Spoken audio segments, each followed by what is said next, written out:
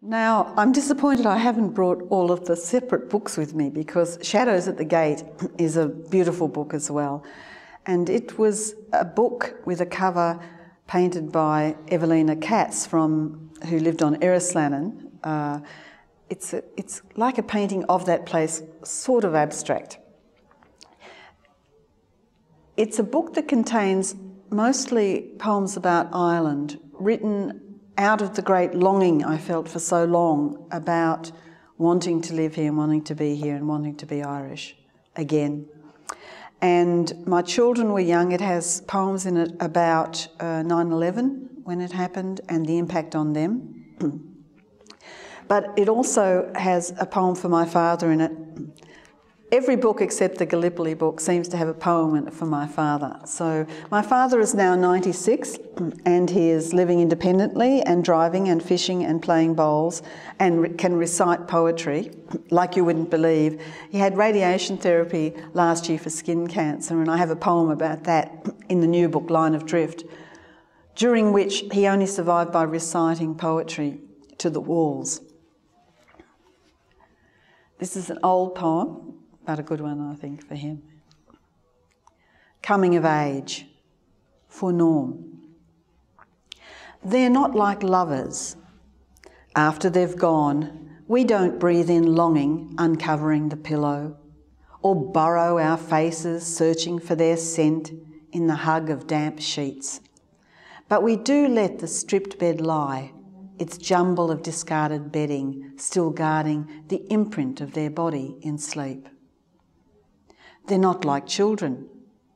In the dark, we don't sleep close to them to share their dreaming, listening through our own slumber to wake at the instant their breath changes. But we do start when they turn abruptly, bumping the wall. They're not like friends, laughing late by the fire, eating chocolate croissants at 2 a.m, looking over new poems together, cleaver in hand, tipsily falling into the covers, begging for a long lie-in. No, these are the fathers of the middle-aged. Not the ones we knew when we were young, always turned away, locked in, not understanding, fearful of our tramping march to change the world, our shouting, our disrespect. We told them nothing then. They come now to give their time, listening to our lives where advice is useless and they know it. They help get the children to school in families that used to have men.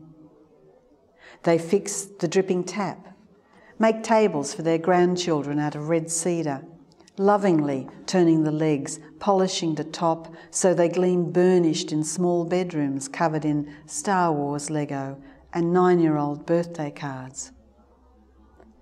At 82, they go out when we're busy and chop the wood, so our barrows are always full. Then set the fire, peel the vegetables, prepare dinner.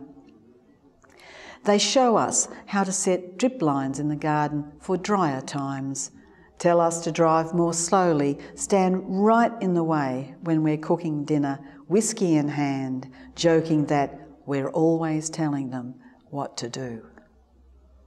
After 5 or 6 days, returning to busy lives rich with friends, they drive away into the long trip home, down that wet road with its slips and slides, its dark, distracting trucks looming through the fog, its startling high-beam distortions. Flutters of fear for them trembling in our chests. Inside the sad tug of their leaving, we go back to sit at the desk, beside the fold-down lounge, leaving the stubborn huddle of duvet and sheets still not pushed aside into laundry, cheeks carrying the soft tears of rain inside.